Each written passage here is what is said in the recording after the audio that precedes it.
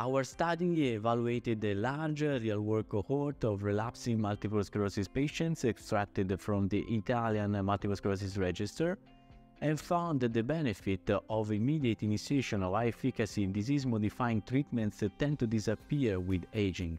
And this was very important because it addressed a hot topic of the ECTRIMS Congress and of MS research worldwide, that is the actual safety and efficacy of disease-modifying treatments in an increasingly aging MS population.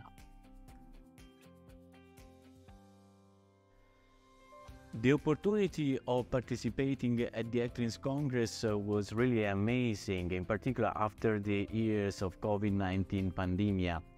You know that from any ECTRIMS Congress you will bring back home something that you will remember lifelong. And the opportunity of presenting the results of our study was really an honor. I would advise them to participate at ECTRIMS Congress just to breathe the magic atmosphere of being surrounded by people who made MS research history, and for the opportunity of listening to people with so many different interests all united in one Congress and one research community.